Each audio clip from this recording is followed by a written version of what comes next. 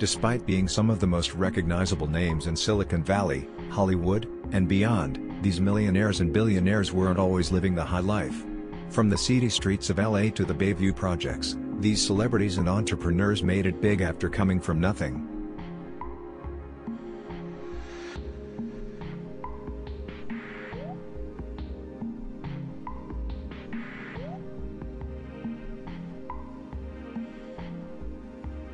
Now a multi-billionaire, Leonardo Del Vecchio, grew up as the child of a widowed mother, who struggled to make ends meet, and who eventually sent him to an orphanage. To earn a living, Del Vecchio went to work in a factory making molds for auto parts and eyeglass frames. At the young age of 23, he opened his very own molding shop. That eyeglass frame shop would become Luxottica, which now manufactures brands like Ray-Ban and Oakley.